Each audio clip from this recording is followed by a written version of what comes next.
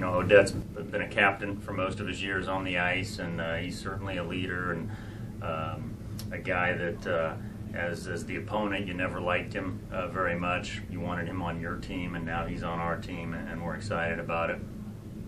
Guy that played in the American Hockey League, the level above us, for 6 years, went to 8 NHL training camps, so he knows how to get there, and I think players will appreciate that.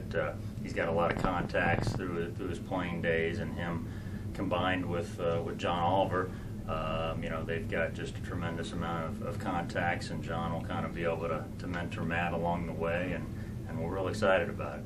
Well, yeah, I mean, he's a tough guy. He's a leader, is what he is, bottom line.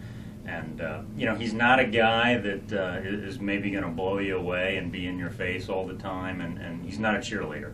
But he's a quiet, confident leader, and any player you talk to respects the heck out of him. And I think that's going to help him a lot, and that's really going to be everything when he's recruiting, because he's going to call people are going to know who he is, and that's going to help him. And then once he forms the team, once he creates the team, controlling the team, I think we got a special guy here.